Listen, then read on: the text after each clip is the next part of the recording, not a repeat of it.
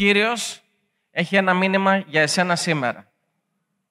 Ένα μήνυμα που θα αλλάξει τον τρόπο σκέψης σου, θα αλλάξει τον τρόπο που μιλάς, θα αλλάξει τον τρόπο που ενεργείς και κάθε τι που έχει να κάνει με εσένα θα αλλάξει στο όνομα του Ιησού Χριστού. Αμήν. Πολλοί χριστιανοί σήμερα, εξαιτίας της κατάστασής τους, αρχίζουν και ρωτάνε ερωτήσεις στον Θεό. Γιατί, Κύριε, εγώ από όλους τους ανθρώπους σε μένα? Γιατί, Κύριε, ήσουν τόσο σκληρός μαζί μου? Τι ζήτησα, Κύριε, από σένα? Ζήτησα μια δουλειά καλή, ζήτησα μια οικογένεια, έναν άντρα, μια γυναίκα, ζήτησα, Κύριε, 2-3 παιδιά και να είναι όλα καλά στη ζωή μου. Αλλά βλέπω ότι παρόλη την προσπάθειά μου, παρόλο τον αγώνα μου, που τρέχω για το έργο σου, που πάω στην εκκλησία κάθε Κυριακή, ανελιπώς, και δεν χάνω ποτέ συνάθρηση, Κύριε, εσύ επέτρεψες και όλα αυτά συνέβησαν σε μένα, στο παιδί σου. Πολλοί χριστιανοί λοιπόν σήμερα ρωτάνε αυτό το ατελείωτο γιατί στον Θεό. Ενώ ο Λόγος του Θεού μας έχει δώσει την απάντηση. Αμήν. Μέσα στο Λόγο του Θεού βρίσκεται η απάντηση σε κάθε πρόβλημα. Πες το διπλανό σου. Μέσα στο Λόγο του Θεού βρίσκεται η απάντηση σε κάθε πρόβλημα.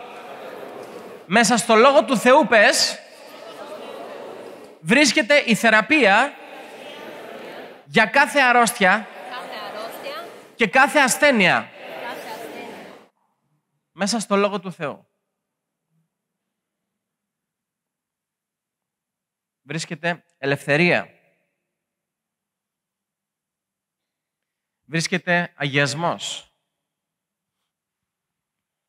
Ο Ιησούς είπε στους μαθητές του, στον Ιωάννη 15 και εδάφιο 3, τώρα εσείς είστε καθαροί εξαιτίας του λόγου που σας μίλησα.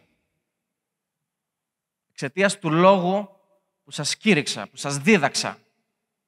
Τώρα εσείς είστε καθαροί. Σημαίνει ότι ο Λόγος του Θεού έχει δύναμη να αγιάζει και να καθαρίζει.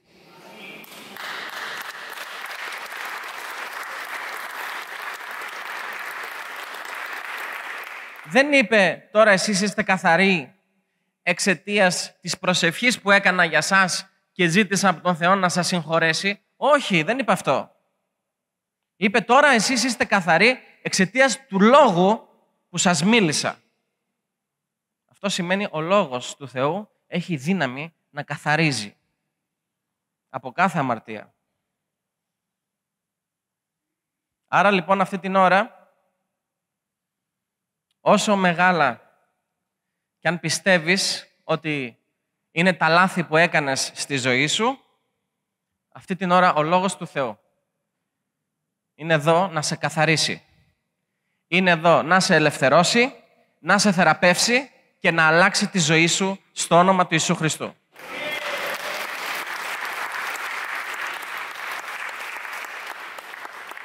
Με αυτά που προαναφέραμε, θα έρθουμε στον τίτλο του σημερινού μας μηνύματος, που είναι «Ένας άνθρωπος πίστης». Ας πει κάποιος, ένας άνθρωπος πίστης. Ρώτησε το διπλανό σου, είσαι ένας άνθρωπος πίστης? Ρώτησε και τον άλλον διπλανό σου, από την άλλη πλευρά. Πες, είσαι ένας άνθρωπος πίστης? Ρώτησε και από πίσω τον άλλο διπλανό σου, πες, είσαι ένας άνθρωπος πίστης? Αλληλούια. Βλέπετε, ο Λόγος του Θεού έχει τον τρόπο του να μας στριμώχνει στη γωνία. Να μην έχουμε δικαιολογία. Αμήν. Πες στο διπλανό σου, δεν υπάρχει δικαιολογία για την αποτυχία. Πες, δεν υπάρχει δικαιολογία να παραμένεις όπως είσαι. Γιατί έχεις το Λόγο του Θεού. Αμήν. Θα πάρουμε το πρώτο μας βιβλικό απόσπασμα από την Α προς Κορινθίους επιστολή, κεφάλαιο 10 και εδάφιο 13. Είμαστε όλοι εκεί. Α προς Κορινθίους επιστολή, κεφάλαιο 10, εδάφιο 13. Διαβάζω.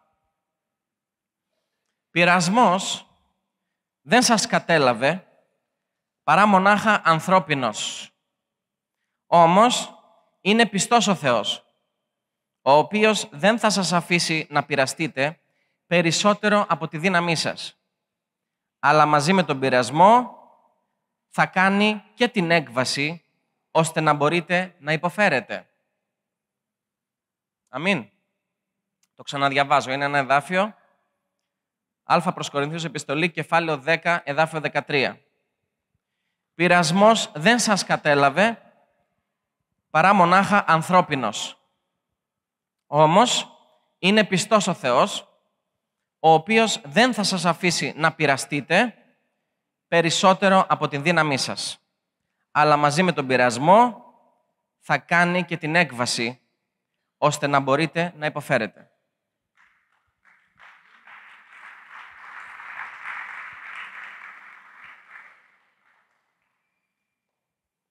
Αυτό που διαβάσαμε σημαίνει ότι ο πειρασμός μπορεί να έρθει σε οποιαδήποτε μορφή. Δεν είναι από τον Θεό, αλλά από τον εχθρό. Ο πειρασμός δεν είναι από τον Θεό, αλλά από τον εχθρό. Πες στο διπλανό σου, ο πειρασμός μπορεί να έρθει σε οποιαδήποτε μορφή. Πες, σε οποιαδήποτε μορφή. Δεν είναι από τον Θεό, αλλά από τον εχθρό. Άρα λοιπόν, εάν ο εχθρός είναι αυτός που σε πειράζει, τότε γιατί εσύ ρωτάς τον Θεό, γιατί Θεέ μου? Ο Θεός σε πείραξε. Βλέπετε ότι ρωτάμε τη λάθος ερώτηση στο λάθος άτομο. Και γι' αυτό πολλοί από εμάς, όλα αυτά τα χρόνια, πες όλα αυτά τα χρόνια, δεν έχουμε πάρει απάντηση στο γιατί Θεέ μου, γιατί αυτό, γιατί εκείνο, γιατί το άλλο. Γιατί ρωτάμε γιατί στον Θεό, ενώ ο πειρασμός που αντιμετωπίζεις καθημερινά δεν έρχεται από τον Θεό, έρχεται από τον διάβολο, από τον εχθρό της ψυχής μας. Και ο Λόγος του Θεού, ξέρετε τι λέει? Λέει, αντισταθείτε στο διάβολο και θα φύγει από εσάς.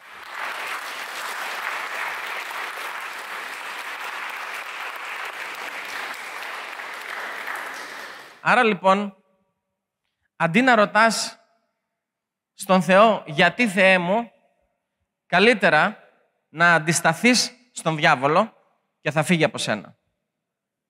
Πες στο διπλανό σου, αντί να ρωτάς τον Θεό γιατί Θεέ μου, καλύτερα να αντισταθείς στο διάβολο και θα φύγει από εσάς. Θα φύγει από σένα. Δεν σας ακούω. Πες να αντισταθείς στο διάβολο. Πες στο διπλανό σου, πες να αντισταθείς στο διάβολο. Και θα φύγει από σένα. Αυτό λέει ο Λόγος του Θεού. Γι' αυτό σταμάτα τα γιατί Θεέ μου και γιατί Θεέ μου και μόνο σε μένα έρχονται όλα, συμβαίνουν σε μένα όλα, τι κακό έχω κάνει τόσο πολύ, ποιον αδίκησα. Σταμάτησε τα αυτά. Αυτά είναι λάθος ερωτήσεις στο λάθος άτομο. Ήρθε η ώρα να ακολουθήσουμε τις οδηγίες του Λόγου του Θεού και όχι να κάνουμε του κεφαλιού μας.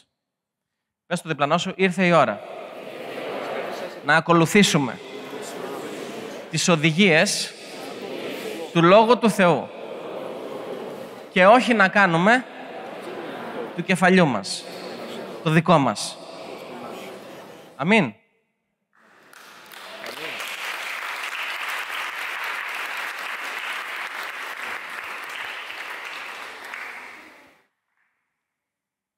Πολλοί από εμάς αναρωτιόμαστε, πριν προλάβουμε να τελειώσει το ένα πρόβλημα, έρχεται το άλλο. Έτσι δεν είναι?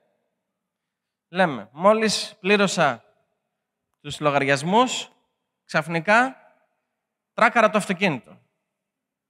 Μόλις τελείωσαν τα λεφτά μου, ξαφνικά βγήκε κι άλλο πρόβλημα που τα λεφτά μου δεν φτάνουν πλέον, έχουν τελειώσει. Και αναρωτιόμαστε, πώς γίνεται αυτό? Αυτό γίνεται επειδή ο πειρασμός μπορεί να έρθει σε οποιαδήποτε μορφή. Είναι πειρασμός από τον διάβολο. Αυτό που σου συμβαίνει όλα αυτά τα χρόνια, που σε φέρνει σε μια κατάσταση δυσφορίας και αισθάνεσαι ότι δεν αντέχεις άλλο, αισθάνεσαι ότι ήρθε το τέλος, ότι δεν μπορείς να σηκώσεις άλλο φορτίο, είναι απλά ένας πειρασμός από τον εχθρό της ψυχής μας.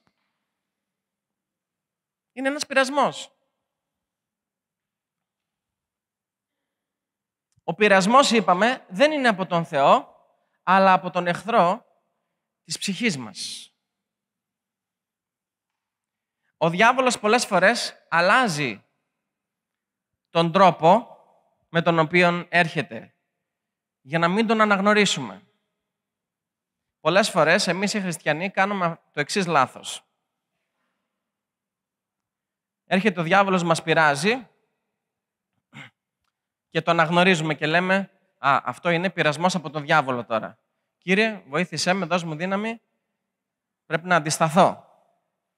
Και νικάμε. Έτσι, αντιστεκόμαστε στο διάβολο, στον πειρασμό και νικάμε. Αλληλούια. Αμήν. Μετά όμως ο διάβολος αλλάζει μορφή. Έρχεται με έναν άλλον τρόπο. Καμουφλάρεται. Γίνεται ένα καρναβάλι. Φοράει μία μάσκα και εμφανίζεται, αν σου ήρθε από δεξιά, μετά θα σου ήρθε από αριστερά. Μετά θα σου ήρθε από πίσω, μετά από μπροστά, μετά από πλάγια. Μετά από πάνω, μετά από κάτω. Δεν θα σε αφήσει σε ησυχία. Επειδή ο πειρασμός μπορεί να έρθει σε οποιαδήποτε μορφή. Και ενώ στην αρχή τα πήγες πάρα πολύ καλά και αντιστάθηκες στον διάβολο και ο διάβολος έφυγε από σένα και φάνηκε ότι έκανες μία σχετική πνευματική πρόοδο, σαν άνθρωπος πίστης που είσαι, αλλάζει ο διάβολος μορφή και έρχεται να σε πειράξει με έναν άλλον τρόπο. Και εκείνη που την πατάς. Και αρχίζεις να ρωτάς, γιατί Θεέ μου το ένα, γιατί Θεέ μου το άλλο. Ενώ ο Λόγος του Θεού είπε, όπως διαβάσαμε, ότι πειρασμός δεν σας κατέλαβε παρά μονάχα ανθρώπινος. Άρα, ο διάβολος ξέρει ότι είμαστε άνθρωποι και προσπαθεί να μας πειράξει με ανθρώπινους πειρασμούς. Όλοι οι πειρασμοί είναι για τους ανθρώπους. Και ο Λόγος του Θεού υποσχέθηκε ότι τι? Ότι είναι πιστός ο Θεός, δεν θα μας αφήσει να πειραστούμε περισσότερο από τη δύναμή μας, αλλά μαζί με τον πειρασμό θα κάνει και την έκβαση, ώστε να μπορούμε να υποφέρουμε. Τώρα το πρόβλημα που πολλοί από εμάς έχουμε είναι ότι έρχεται ο διάβολος να μας πειράξει και εμείς πέφτουμε στην παγίδα του. Πέφτουμε στον πειρασμό του. Και μετά λέμε, Θεέ μου, γιατί επέτρεψες να πέσω σε αυτόν τον πειρασμό, αφού ο Λόγος σου λέει ότι δεν θα μας αφήσεις να πειραστούμε παραπάνω από αυτό που μπορούμε να υποφέρουμε, παραπάνω από αυτό που μπορούμε να σηκώσουμε. Γιατί, Κύριε? Και η απάντηση είναι γιατί πολλοί από εμάς έχουμε συμπάθεια. Πες συμπάθεια.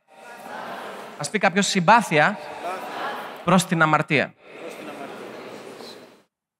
Πολλοί από εμάς έχουμε συμπάθεια προς την αμαρτία. Και εκεί είναι που έρχεται ο διάβολος και λέει, έλα εδώ πουλάκι μου, σ' αρέσουν τα ουζάκια, τα τσιπουράκια, σ' αρέσουν τα ουισκάκια. Έλα, θα στείλω το φίλο σου να σε πάρει τηλέφωνο, να σου πει πάμε για ένα τσίπουρο. Πάμε για ένα ουισκάκι. Έχεις αδυναμία στις γυναίκες? Θα σου στείλει ο διάβολος μια πολύ όμορφη γυναίκα να σου κλείσει το μάτι την ώρα της εργασίας σου. Έχεις αδυναμία στο φαΐ? Θα σου φέρει ο διάβολος συνέχεια μπροστά σου άτομα τα οποία τρώνε λιχουδιές, μέχρι που θα αναγκαστείς να πάρεις να φας κι εσύ.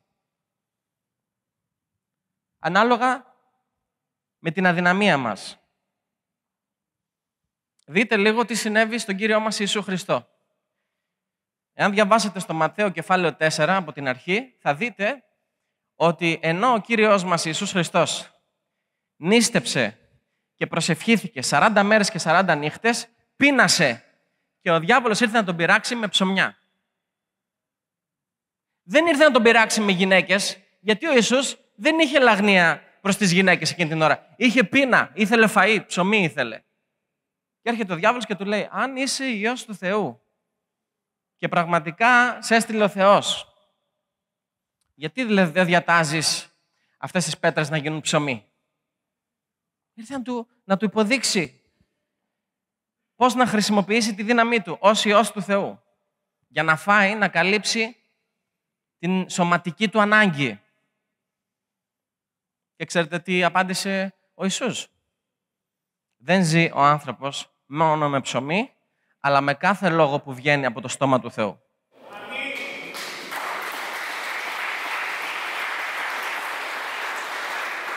Αυτό ξέρετε τι σημαίνει? Σημαίνει μπορεί να πεινάω, αλλά δεν είμαι απεγνωσμένος για φαγητό. Αυτό σημαίνει. Μπορεί να πεινάω, αλλά δεν είμαι απεγνωσμένος για φαγητό. Γι' αυτό ο Ιησούς του είπε, δεν ζει ο άνθρωπος μόνο με ψωμί, αλλά με κάθε λόγο που βγαίνει από το στόμα του Θεού.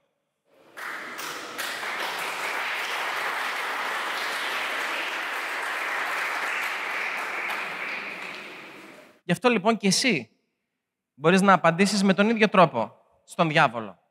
Εάν αυτή την ώρα, για παράδειγμα, η κατάστασή σου είναι ότι έχεις οικονομικό πρόβλημα και δεν σου φτάνουν τα χρήματα, δεν σου φτάνουν τα λεφτά σου και έχεις σοβαρό οικονομικό πρόβλημα και έρχεται ο διάβολος και σου λέει, κοίταξε, θα κάνεις αυτή τη δουλειά και θα βγάλεις πολλά λεφτά.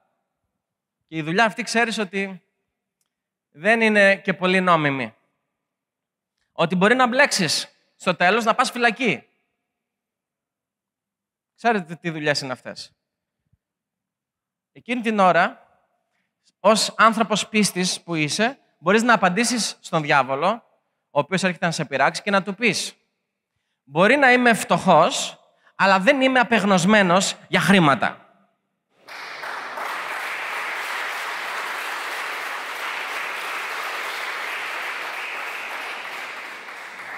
Ή αν είσαι άρρωστος και ο διάβολος έρχεται να σε πειράξει και σου λέει, κοίταξε, θα πας σε εκείνο το μάγο, θα σε διαβάσει, θα σου κάνει μερικά ξόρκια, θα σου κάνει μερικά φυλαχτά και θα γίνεις αμέσως καλά.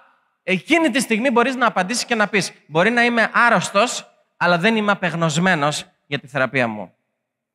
Γιατί ξέρω ότι είτε ο Ιησούς με θεραπεύσει, είτε όχι, είναι ο θεραπευτής μου.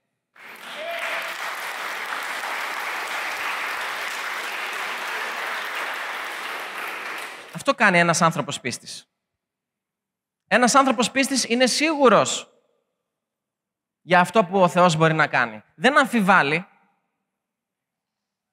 Ένας άνθρωπος πίστης, όταν είναι άρρωστος, δεν λέει «Γιατί, Θεέ μου, επέτρεψες να αρρωστήσω και τόσα χρόνια είμαι άρρωστος», αλλά λέει «Κύριε, ξέρω ότι είτε με θεραπεύσεις είτε όχι, είσαι ο θεραπευτής μου».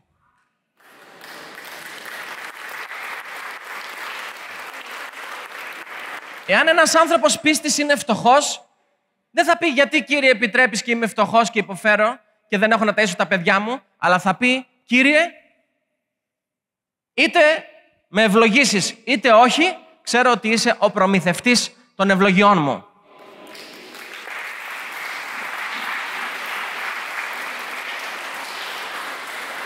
Αυτό κάνει ένας άνθρωπος πίστης.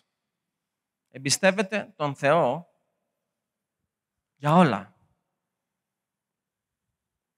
Και δεν ρωτάει ανόητες ερωτήσεις. Αμήν.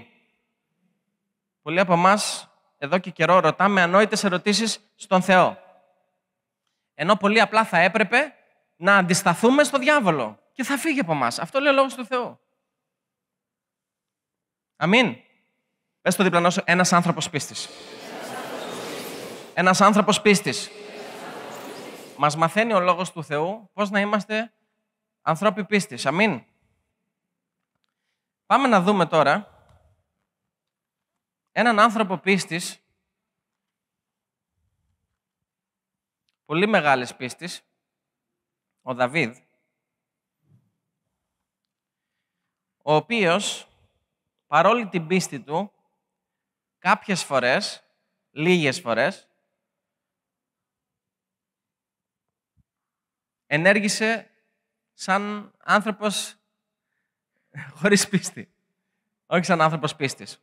Αλλά πιστεύω ότι σε κάθε κατάσταση ο Θεός έχει κάτι να πει. Αμήν. Θα πάμε λοιπόν στο βιβλίο Β' Σαμουήλ, κεφάλαιο 24, και θα διαβάσω από το 1 έως και το 16. «Και εξάφθηκε ξανά η οργή του Κυρίου ενάντια στον Ισραήλ και διέγειρε τον Δαβίδ εναντίον τους για να πει «Πήγαινε, απαρίθμησε τον Ισραήλ και τον Ιούδα». Και ο βασιλιάς είπε στον Ιωάβ, τον αρχηγό του στρατού, που ήταν μαζί του, «Πέρασε μέσα από όλες τις φυλές του Ισραήλ, από τη Δάν μέχρι τη Βυρ Σαβεέ, και απαρίθμησε τον λαό για να μάθω τον αριθμό του λαού». 3. Και ο Ιωάβ είπε στον βασιλιά, «Ήθε ο Κύριος ο Θεός σου να προσθέσει στον λαό 100 φορές από ό,τι είναι και να δουν τα μάτια του Κυρίου μου, του βασιλιά. Όμως, γιατί ο Κύριος μου, ο βασιλιάς, επιθυμεί αυτό το πράγμα?» Εδάφιο 4. Ο λόγος όμως του βασιλιά υπερίσχυσε επάνω στον Ιωάβ και επάνω στους αρχηγούς του στρατού. Και βγήκε ο Ιωάβ και οι αρχηγοί του στρατού μπροστά από τον βασιλιά για να απαριθμίσουν τον λαό, τον Ισραήλ. Εδάφιο 5. Και πέρασαν τον Ιορδάνη και στρατοπέδευσαν στην Αροήρ, στα δεξιά της πόλης, που ήταν στο μέσον της φάραγγας Γάδ, και στην Ιαζήρ. Έπειτα ήρθαν και στη Γαλαάδ και στη γη Ταχτίμ Οδσεή και ήρθαν στην Δαν Ιαάν και ολόγυρα μέχρι τη Σιδώνα. 7. Και ήρθαν στο φρούριο της Τύρου και σε όλες τις πόλεις των Εβαίων και των Χαναναίων και βγήκαν προς το νότιο μέρος του Ιούδα, στη Βυρ Σαβεέ. Εδάφιο 8. Και αφού περιόδευσαν ολόκληρη τη γη, ήρθαν στην Ιερουσαλήμ στο τέλος 9 μηνών και 20 ημερών. 9. Και ο Ιωάβ έδωσε στο βασιλιά το σύνολο της απαρίθμησης του λαού. Και ο Ισραήλ ήσαν 800.000 άντρες δύναμης που έσερναν ρομφαία και οι άντρες του Ιούδα 500.000. Δηλαδή 800 και 500.000, πόσο είναι τα μαθηματικά? 1.300.000 στρατιώτες του λαού Ισραήλ. Μιλάμε για τεράστιο στρατό. Εδάφιο 10. Και η καρδιά του Δαβίδ τον χτύπησε. Όπα. Εδώ τώρα αλλάζουν τα πράγματα. Και η καρδιά του Δαβίδ, λέει, τον χτύπησε αφού είχε απαριθμίσει τον λαό. Και ο Δαβίδ είπε στον Κύριο, αμάρτησα υπερβολικά, πράττοντας αυτό το πράγμα. Και τώρα σε παρακαλώ, Κύριε, αφαίρεσε την ανομία του δούλου σου, επειδή μωράθηκα υπερβολικά. 11. Και όταν ο Δαβίδ σηκώθηκε το πρωί, ήρθε ο λόγος του Κυρίου στον Γάδ τον προφήτη, που ήταν αυτός που έβλεπε για τον Δαβίδ, λέγοντας, πήγαινε και πες στον Δαβίδ, έτσι λέει ο Κύριος, 3 πράγματα βάζω εγώ μπροστά σε σένα.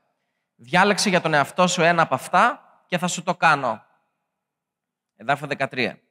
Ήρθε λοιπόν ο Γάδ στον Δαβίδ και του ανήγγειλε και του είπε, Θέλεις να έρθουν επάνω σου 7 χρόνια πείνας επάνω στη γη σου? Ή 3 μήνες να φεύγεις μπροστά από τους εχθρούς σου και να σε καταδιώκουν? Ή 3 ημέρες να υπάρχει θανατικό στη γη σου? Τώρα σκέψου και δες ποια απάντηση θα φέρω σε αυτόν που με απέστειλε. Εδάφιο 14.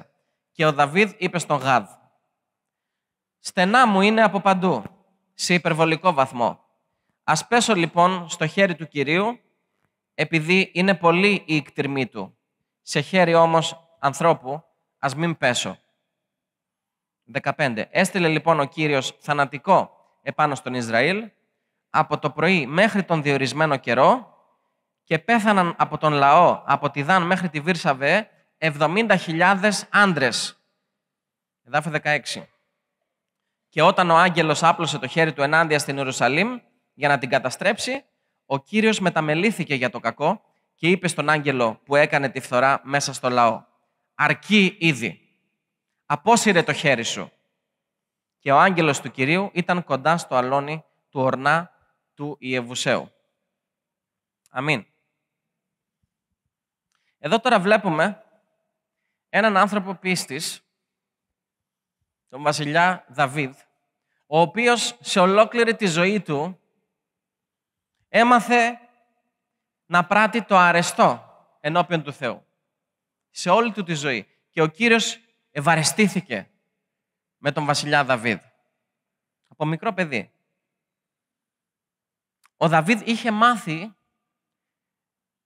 να ακούει τη φωνή του Θεού μέσα στην καρδιά του. Από μικρό παιδί. Είχε μάθει να κάνει πράγματα και να ενεργεί μέσα από την ειρήνη του Θεού στην καρδιά του. Τι ήταν αυτό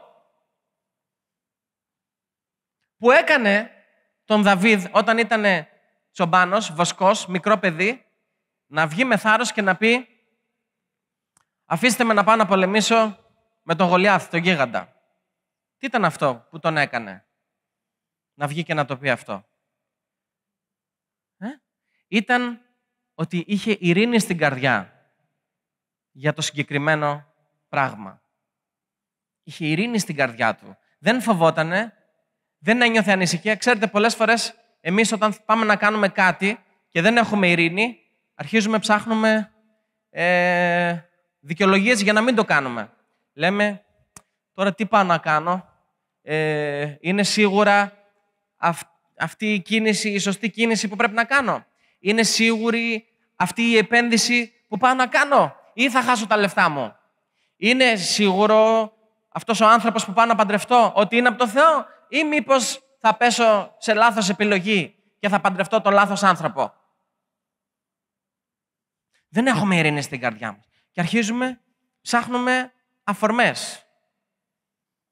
Ο Δαβίδ λοιπόν έμαθε σε όλη του τη ζωή να ενεργεί μέσα από την ειρήνη του Θεού που είχε στην καρδιά του. Και αυτό ήταν που έκανε τη διαφορά στη ζωή του Δαβίδ σε όλη του τη ζωή.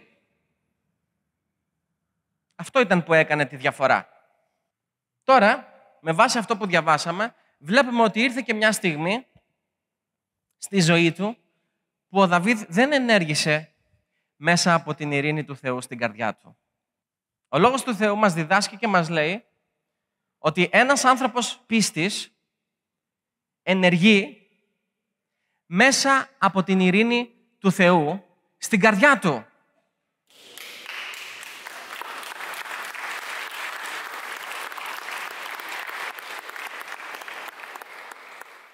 Όχι για τα χρήματα, όπως πολλοί από εμάς έχουμε μια δουλειά, μας δίνουν 530 ευρώ στη δουλειά που είμαστε.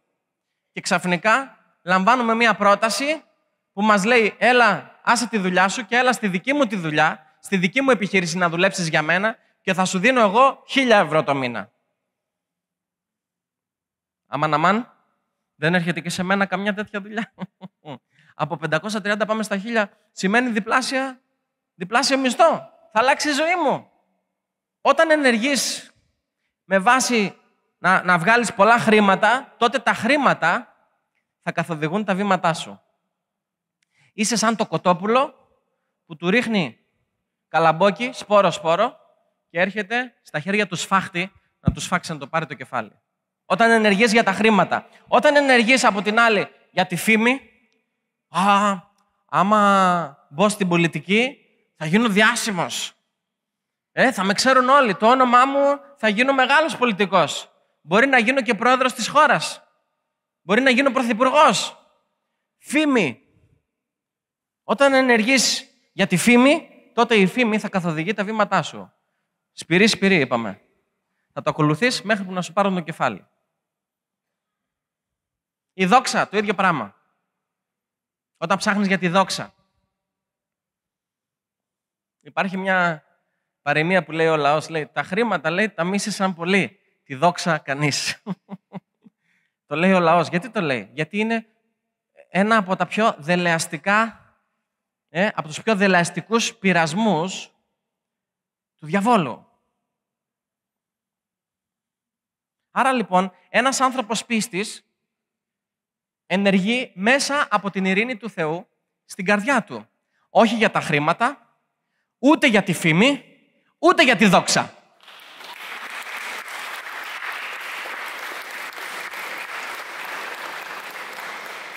Άραγε εσύ, πριν κάνεις οτιδήποτε στη ζωή σου, έχεις ειρήνη του Θεού στην καρδιά? Έχεις ειρήνη στην καρδιά σου πριν πας να δουλέψεις σε μια καινούργια δουλειά? Έχεις ειρήνη στην καρδιά σου πριν επενδύσεις τις οικονομίες μιας ζωής σε μια επένδυση? Έχεις ειρήνη στην καρδιά? Ή μήπως τα χρήματα καθοδηγούν τα βήματά σου? Ή μήπως η φήμη καθοδηγεί τα βήματά σου? Μήπως η δόξα καθοδηγεί τα βήματά σου? Είχες ειρήνη του Θεού στην καρδιά όταν παντρεύτηκες αυτόν που παντρεύτηκες?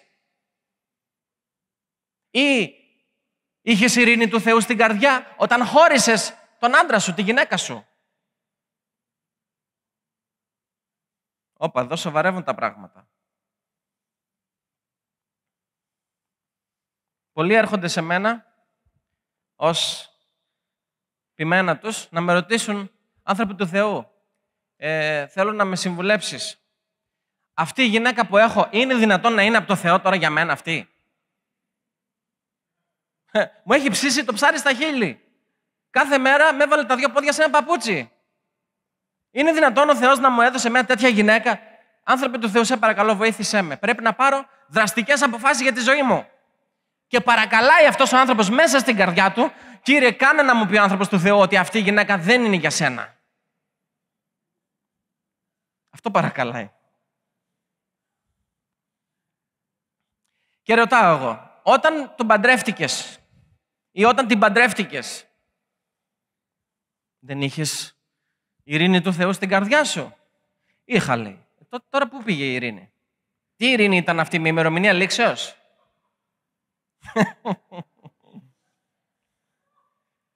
Να σας πω κάτι, η ειρήνη του Θεού δεν έχει ημερομηνία λήξης. Η ειρήνη του Θεού, λέω, δεν έχει ημερομηνία λήξης. Εάν μάθεις να βαδίζεις με την ειρήνη του Θεού στην καρδιά, τότε θα κάνεις πάντοτε το σωστό.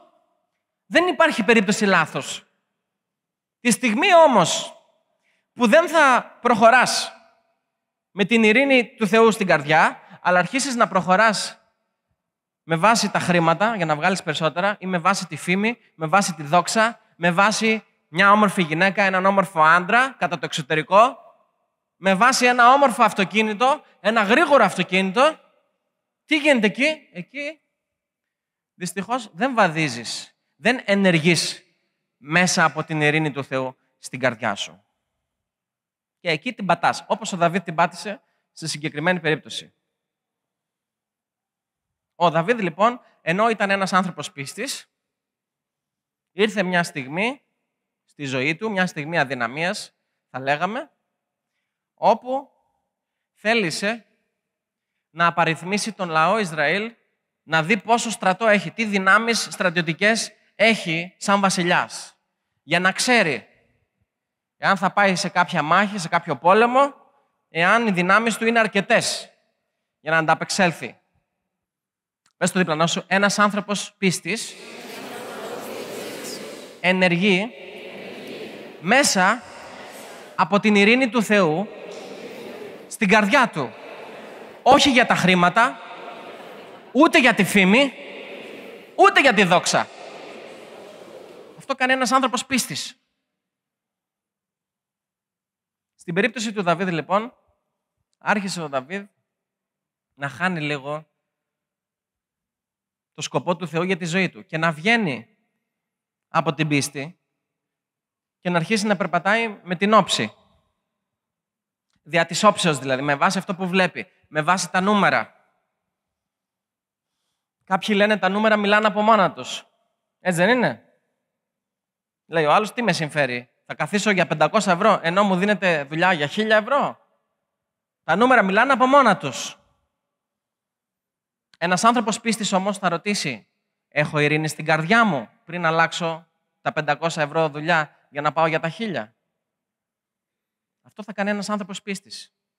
Για τους ανθρώπους του κόσμου αυτό δεν βγάζει νόημα. Δεν βγάζει νόημα. Σου λέει αυτός κάποιο πρόβλημα έχει. Του δίνεται ευκαιρία να πάει για τα 1000 και κάθεται στα 500. Μη γνωρίζοντας, πες μη γνωρίζοντας, οι άνθρωποι του κόσμου, γιατί ο άνθρωπος της πίστης κάθεται για τα 500 και δεν πάει για τα 1000. Μπορεί να έχεις ειρήνη στην καρδιά σου. Αν έχεις ειρήνη στην καρδιά σου να πας για τα 1000, πήγαινε και ο Θεός μαζί σου. Άνοιγμα από τον Κύριο. Αυτό δεν προσευχόσουν τόσο καιρό. Αλληλούια. Στην πραγματικότητα όμως, πολλοί έχουν αλλάξει την πορεία της ιστορίας της ζωής τους εξαιτίας της ανυπομονησίας και της υπερβολικής φιλοδοξίας. Δηλαδή, τα παιδιά του Θεού σήμερα έχουν φιλοδοξίες. Να σας πω κάτι. Δεν είναι κακό να έχεις φιλοδοξία. Δεν είναι κακό να θέλεις να φτάσεις ψηλά. Δεν είναι αμαρτία να θέλεις να γίνεις κάποιος σπουδαίος. Γιατί ο Ιησούς Χριστός ήταν σπουδαίος. Και όλοι οι άνθρωποι πίστης ήταν σπουδαίοι. Αλλά είναι κακό να έχεις υπερβολική φιλοδοξία. Εκεί δεν ενεργείς μέσα από την ειρήνη του Θεού.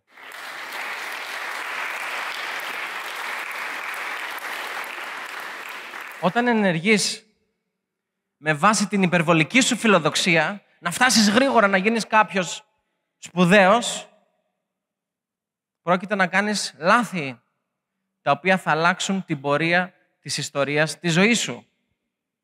Όπως στην περίπτωση του Δαβίδ. Αντί ο Δαβίδ να πάει με βάση την ειρήνη του Θεού στην καρδιά, που τόσα χρόνια άκουγε την οδηγία του Θεού μέσα του και ήταν πάντοτε νικητής, για μια στιγμή έγινε ανυπόμονος. Θέλω να ξέρω πόσους στρατιώτες έχω. Για μια στιγμή έγινε υπερβολικά φιλόδοξος. Πρέπει να γίνω ο σπουδαιότερος βασιλιάς όλων των εποχών. Και αυτό τον οδήγησε στο λάθος. Ένα λάθος που κόστισε την ζωή 70.000 ανθρώπων. Διαβάσαμε εδώ στο Λόγο του Θεού. Πόσοι είχαν πεθάνει. 70.000 άνδρες, στρατιώτες. Ήταν αυτοί οι άνδρες στους οποίους ο Δαβίδ στηρίχτηκε. Ότι σε περίπτωση πολέμου με αυτούς τους άνδρες θα πατάξω τον εχθρό. Θα υπερνικήσω κάθε χώρα, κάθε στρατό που υψώνεται εναντίον μου. Σαν βασιλιάς ήθελε να ξέρει, να γνωρίζει τι δυνάμεις έχει. Ενώ σε όλη του τη ζωή ο Θεός τον είχε μάθει, τον είχε διδάξει ότι δεν είναι δια ισχύος, ούτε δια της δυνάμεως, αλλά με τη χάρη του Θεού.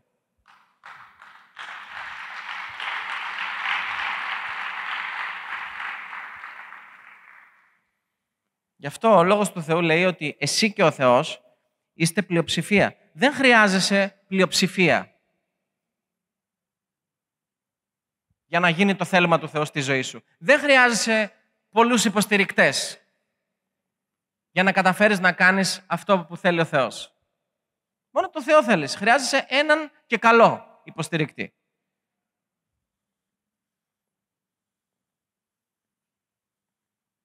Ακόμα και αν σε υποστηρίζει ο κόσμος όλος, αν ο Θεός είναι εναντίον σου, δεν θα καταφέρεις να γίνεις τίποτα.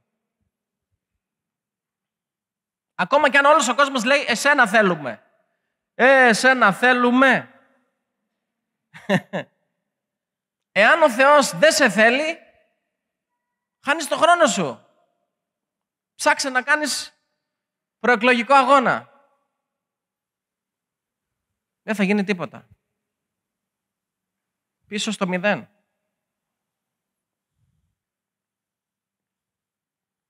Ξέρετε, εκείνη την εποχή ήταν κοινό. Ήταν συνηθισμένο από όλους τους βασιλιάδες να μετράνε τι δυνάμεις έχουν. Και λίγο πολύ όλοι οι βασιλιάδες έλεγαν εγώ έχω 1 εκατομμύριο στρατιώτες. Εγώ έχω λέει 5 εκατομμύρια.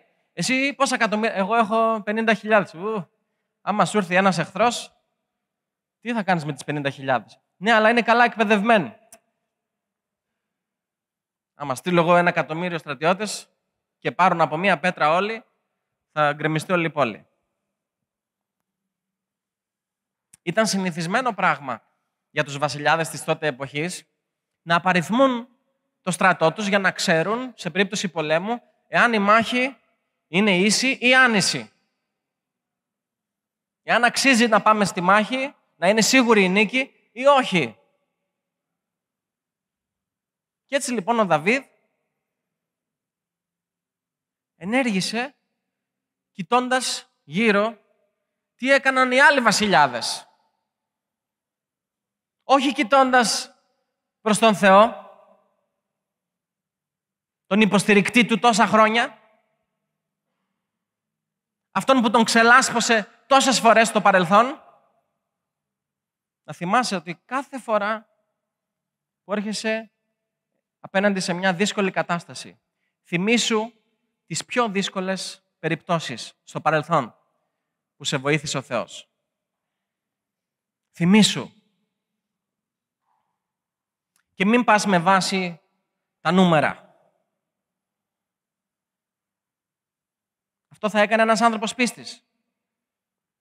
Ένας άνθρωπος πίστης κάνει αυτό που αγαπάει. Όχι αυτό που κάνουν οι άλλοι γύρω του. Πες το διπλανό σου. Ένας άνθρωπος πίστης κάνει αυτό που αγαπάει. Όχι αυτό που κάνουν οι άλλοι γύρω του. Εάν κάνεις πράγματα επειδή τα κάνουν οι άλλοι γύρω σου, θα είσαι δυστυχισμένος μια ζωή. Θα είσαι δυστυχισμένος. Γιατί? Γιατί ο Θεός μας δημιούργησε να κάνουμε αυτό που αγαπάμε, όχι αυτό που κάνουν οι άλλοι. Οι άλλοι γύρω μας μπορεί να κάνουν αυτό που αγαπάνε αυτοί. Και καλά κάνουν. Εάν αυτό που κάνουν το αγαπάνε, καλά κάνουν και το κάνουν. Εσύ, γιατί συγκρίνεις τον εαυτό σου με τους άλλους και κάνεις αυτό που κάνουν οι άλλοι, αντί να κάνεις αυτό που εσύ αγαπάς.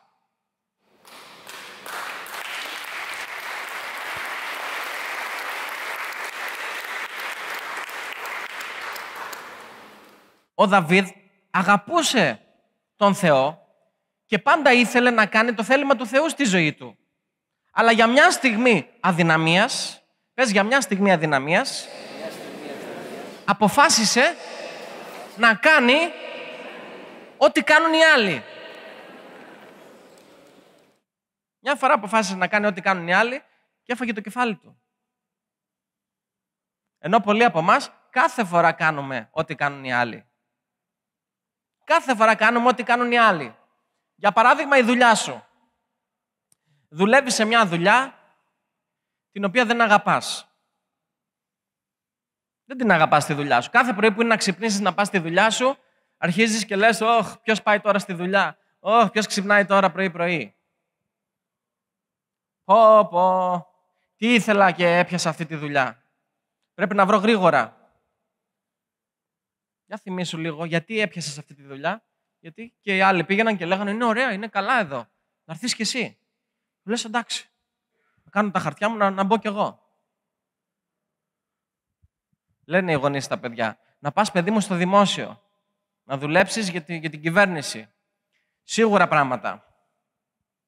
Κάθε μήνα θα παίρνεις το μισθό σου, βρέχει χιονίσει, ένα σίγουρο μισθό, γιατί η κουνιάδα μου έχει μια κόρη, δούλεψε στο δημόσιο και όλα τα παιδιά της αποκαταστάθηκαν, έχτισε σπίτια, έγινε μεγάλη και τρανή. Δούλεψε στο δημόσιο. Να πας κι εσύ.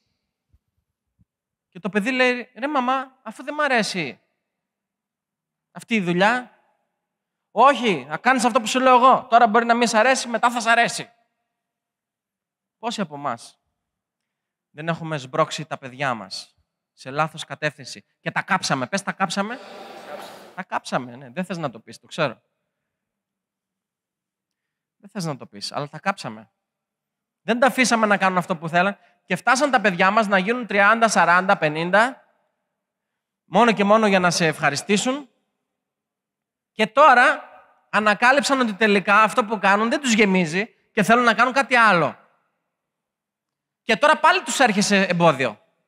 Και τους λες μη, τρελάθηκες, τι πας να κάνεις, θα αφήσεις τα σίγουρα, να πας να ανοίξεις επιχείρηση, σε καιρό κρίσης, είσαι με τα καλά σου. Πάλι πας να φέρεις εμπόδιο. Ενώ το παιδί σου προσπαθεί να κάνει αυτό που αγαπάει, αυτό που θέλει. Όχι αυτό που κάνουν οι άλλοι γύρω του. Πες στο διπλανό σου, ένας άνθρωπος πίστης κάνει αυτό που αγαπάει. Όχι αυτό που κάνουν οι άλλοι γύρω του. Αυτό κάνει ένας άνθρωπος πίστης. Κόστισε την ζωή 70.000 ανδρών. Το λάθος του Δαβίδ. Η απόφασή του να κάνει αυτό που κάνουν οι άλλοι στοίχησε την ζωή 70.000 ανδρών.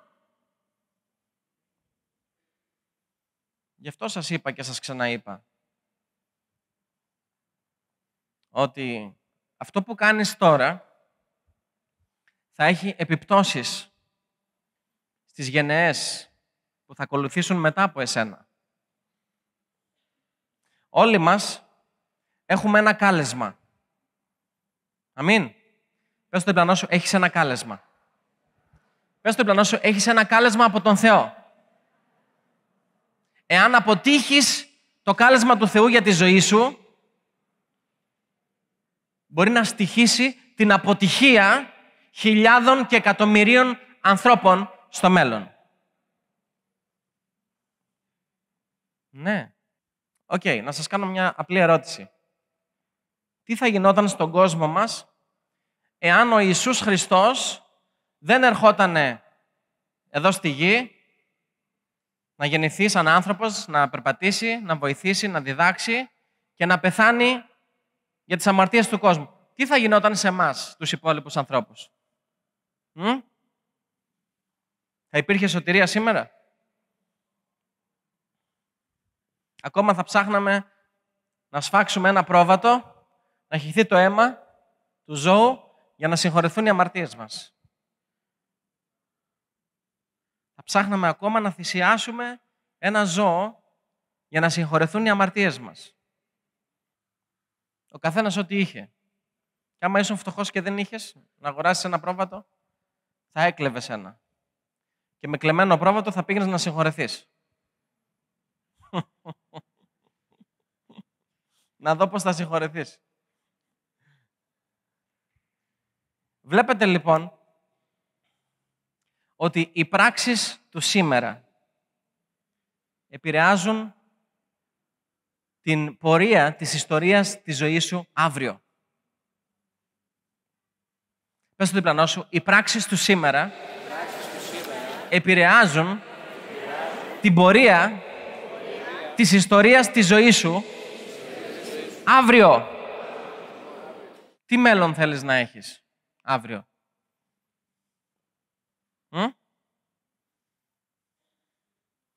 Τι μέλλον θέλεις να έχεις αύριο? Πολλοί από εμάς νομίζουμε ότι επειδή δουλέψαμε σκληρά στη ζωή μας, επειδή εργαστήκαμε για τον Κύριο πάρα πολύ, ότι πρέπει τώρα να λάβουμε και την ανταμοιβή. Και λέμε, Κύριε, μα εγώ έχω κάνει τέτοιο καλό έργο για σένα. Σε έχω υπηρετήσει τόσο καλά σε όλη μου τη ζωή. Γιατί παίρνω αυτή την ανταμοιβή? Και ο Λόγος του Θεού τι μας λέει? Ο Λόγος του Θεού μας λέει ότι αφού αγωνιστείς, δηλαδή μετά τη σκληρή σου δουλειά, ο Θεός πρέπει να σε βαθμολογήσει για το έργο σου, για την εργασία σου. Αλλά τώρα εσύ τι έκανες? Απ' τη μία έκανες εργασία για τον Κύριο, εργάστηκες τόσα χρόνια, και από την άλλη έγινες και βαθμολογητής της εργασίας σου. Έρχεσαι τώρα και βαθμολογείς και λες, Κύριε, έχω κάνει τέτοιο καλό έργο για σένα τόσα χρόνια. Και ρωτάω εγώ, τα παιδιά που δίνουν εξετάσεις στο σχολείο και γράφουν εξετάσεις, την άλλη μέρα πάνε, παίρνουν τα γραπτά τους και τα βαθμολογούν οι ίδιοι τους? Ποιος τους βαθμολογεί? Ο δάσκαλος, ο εξεταστής, αυτός θα τους βαθμολογήσει. Αλλά εσύ τώρα, απ' τη μία έκανες την εργασία σου και απ' την άλλη κάθισες στο κάθισμα του εξεταστή, του βαθμολογητή, για να βαθμολογήσεις την εργασία που εσύ έκανες.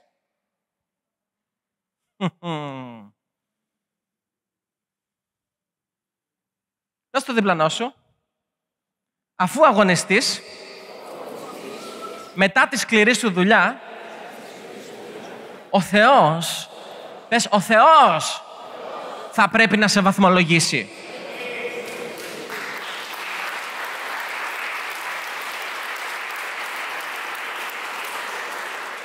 Εάν το αποτέλεσμα της εργασίας σου είναι καλό, τότε δώσε τη δόξα στο Θεό.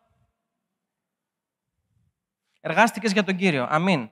Δούλεψες σκληρά για τον Κύριο. Αμήν. Για τη διακονία, για το έργο του Κυρίου. Αλληλούια. Δόξα στον Κύριο. Για το έργο σου. Να θυμάσαι, ο Κύριος θα σε βαθμολογήσει. Και εάν το αποτέλεσμα της εργασίας σου είναι καλό, θα πρέπει να δώσεις τη δόξα στον Θεό. Μην πεις, βέβαια, αφού εγώ εργάστηκα με βάση το Λόγο του Θεού, δεν ξέφυγα ούτε αριστερά ούτε δεξιά. Με το που αρχίσεις και λες τέτοια πράγματα, δεν ξέφυγες ούτε δεξιά ούτε αριστερά, είσαι ήδη λάθος. Γιατί κάθεσαι στη θέση του κριτή τώρα και κρίνεις τη δική σου τη δουλειά. Βαθμολογείς τον εαυτό σου.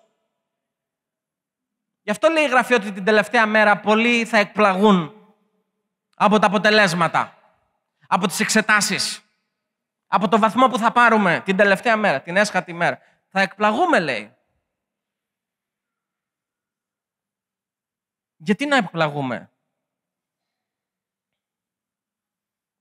Δεν είναι όλες οι δουλειές για όλους. Εάν λοιπόν το αποτέλεσμα της εργασίας σου είναι καλό, θα πρέπει να δώσεις τη δόξα στο Θεό. Να πεις, Κύριε, σε δοξάζω που όλα αυτά τα χρόνια βγήκε ένα καλό αποτέλεσμα. Ας είναι δοξασμένο το όνομά σου.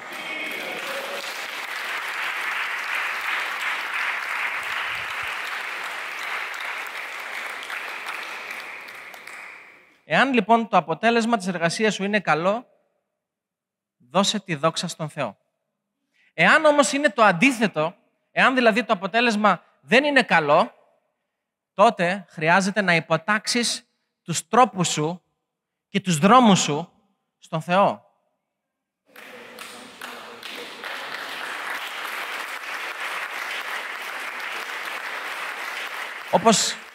Όπως έκανε ο Δαβίδ. Μέσα στο λάθος του, μέσα στην αμαρτία του, μέσα στη χαζομάρα του, που πήγε και απαρίθμησε το στρατό, τι έκανε? Συνειδητοποίησε, όπα, εδώ έκανα λάθος. Στο εδάφιο 10, κεφάλαιο 24, εδάφιο 10, λέει, και η καρδιά του Δαβίδ τον χτύπησε, αφού είχε απαριθμίσει το λαό. Και ο Δαβίδ είπε στον Κύριο, αμάρτησα υπερβολικά πράττοντας αυτό το πράγμα. Συνειδητοποίησε το λάθος του. Κατάλαβε ότι το αποτέλεσμα της εργασίας του δεν ήταν καλό. Και τι έκανε μετά? Υπόταξε τους τρόπους του και τους δρόμους του στον Θεό. Επειδή σε κάθε κατάσταση ο Θεός έχει κάτι να πει.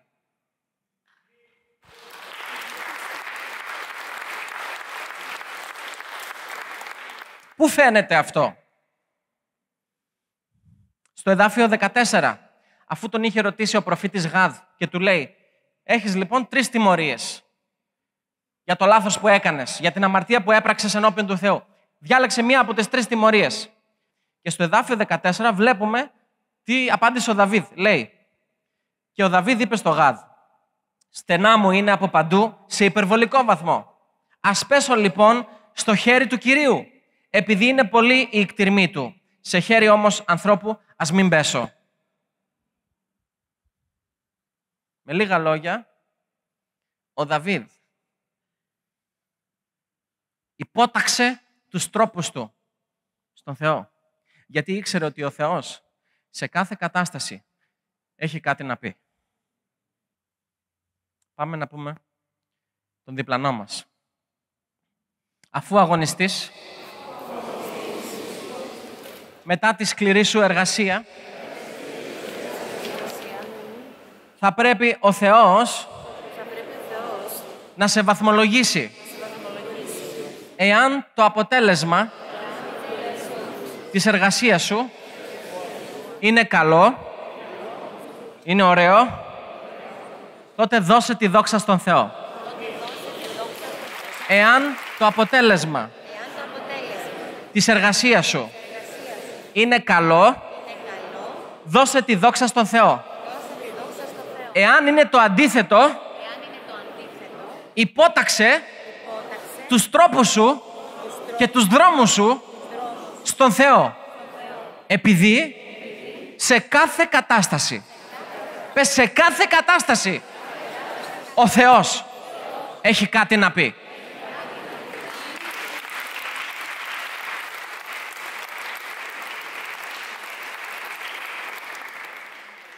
Σε κάθε κατάσταση ο Θεός έχει κάτι να πει. Ο Δαβίδ έμαθε το μάθημά του από το λάθος που έκανε. Άρα για εμείς μαθαίνουμε από τα λάθη μας ή συνεχίζουμε καθημερινά και επαναλαμβάνουμε τα ίδια λάθη ξανά και ξανά. Ξέρετε, ο Δαβίδ έκανε ένα λάθος, ναι. Δεν έπαψε όμως να είναι ο αγαπημένος του Κυρίου. Αυτός που ο Θεός είπε, βρήκα άνθρωπο σύμφωνα με την καρδιά μου. Ο Θεός το είπε αυτό. Βρήκα άνθρωπο, τον Δαβίδ. Έναν άνθρωπο σύμφωνα με την καρδιά μου. Για σκεφτείτε, ένας άνθρωπος που έκανε λάθη στη ζωή του, παρόλα αυτά ο Θεός είπε ότι είναι σύμφωνα με την καρδιά του Θεού. Γιατί? Γιατί ήταν γρήγορος. Πες, ήταν γρήγορος. Πες, ήταν γρήγορος στο να αναγνωρίσει το λάθος του. Ήταν γρήγορος στο να αναγνωρίσει τους λάθος τρόπους του.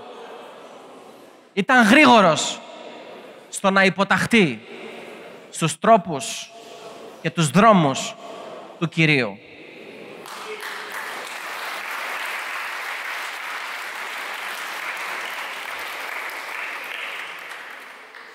Άραγε, όλοι εμείς που έχουμε παράπονο από τον Θεό και από τους ανθρώπους γύρω μας φυσικά, γιατί εάν έχεις παράπονο από τον Θεό, πόσο μάλλον από τους ανθρώπους, έτσι δεν είναι?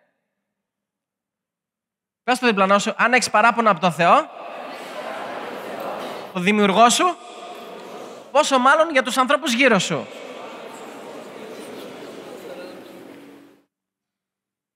Εσύ λοιπόν που έχεις παράπονο από τον Θεό και από τους ανθρώπους γύρω σου, αντί να κάθεσαι και να βαθμολογείς τον εαυτό σου και να κάνεις το έργο του Θεού και να λες, δούλεψα για τον Κύριο σκληρά, αγωνίστηκα τον αγώνα της πίστης, έτρεξα τον αγώνα της δικαιοσύνης, υπηρέτησα τον Κύριο 10 χρόνια εδώ, 20 χρόνια εκεί, 50 χρόνια παραπέρα και άλλα 100 στο φεγγάρι. Δεν ξέρω κι εγώ που υπηρέτησες. Αντί να το κάνεις αυτό, κοίταξε λίγο το αποτέλεσμα της εργασίας σου. Δες το αποτέλεσμα της εργασίας σου. Εάν εργάστηκες τόσο καλά όσο λες, ποιο ήταν το καλό αποτέλεσμα?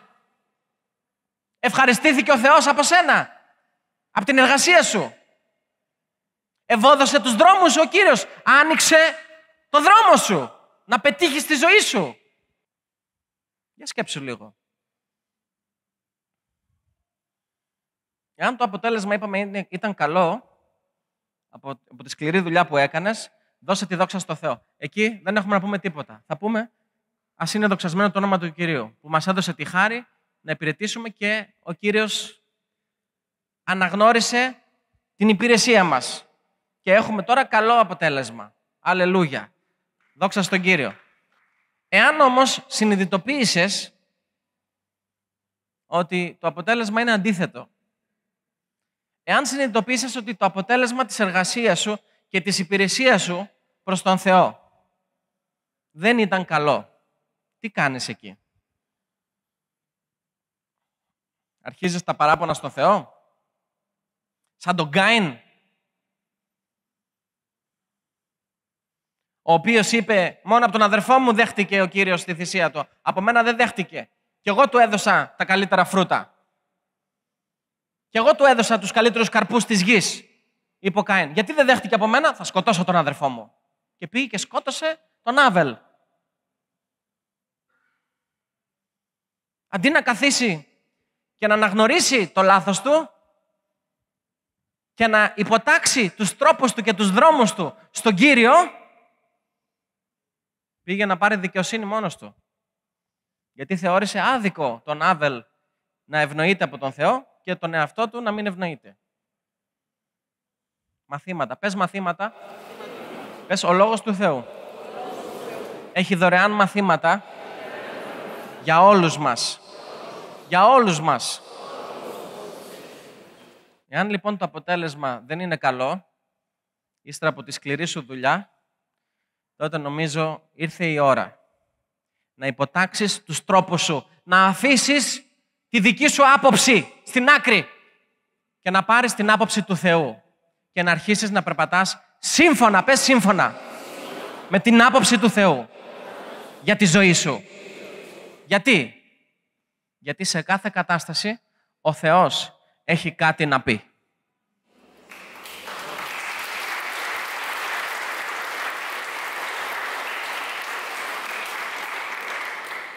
Ακόμα και αν δεν γνωρίζεις το λόγο γιατί σου συμβαίνει αυτό που σου συμβαίνει, γιατί να περνάς την κατάσταση που περνάς, να ξέρεις πάντα ότι ο Θεός έχει κάτι να πει. Για αυτή την κατάσταση που εσύ τώρα δεν καταλαβαίνεις, αλλά αύριο μπορεί να καταλάβεις. Γιατί? Γι' αυτό δεν πρέπει να ρωτάς ανόητες ερωτήσεις. Αμήν. Αλληλούια. Ο Κύριος να ευλογήσει το λόγο Του και ήθελε να μας δώσει τη χάρη να γίνουμε πραγματικοί άνθρωποι πίστης στο όνομα του Ιησού Χριστού.